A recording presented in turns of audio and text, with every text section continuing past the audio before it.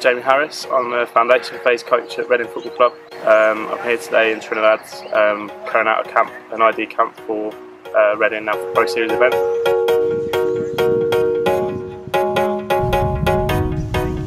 We already started the preparation for this in January in terms of the training of the players to get them up to an acceptable level where over 1 week his impact would have been seen.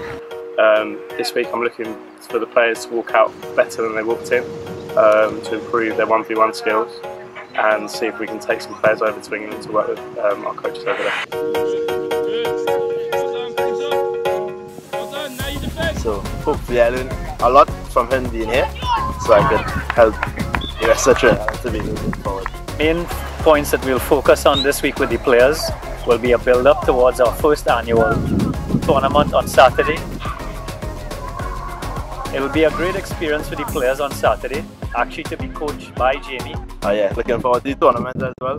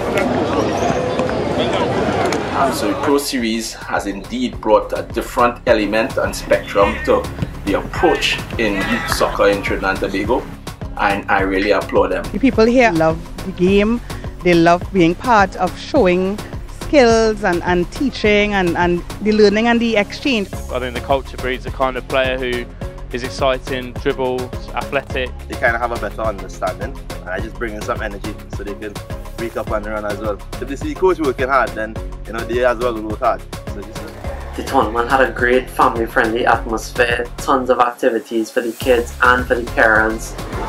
We even had national team hero Johansen Marshall who passed through, and it was really a joy with the kids.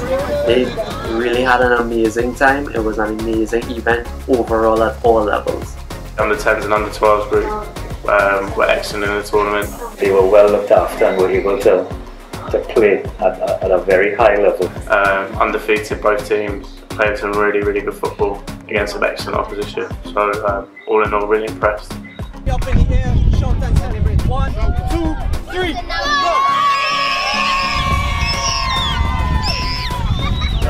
Everybody holding it.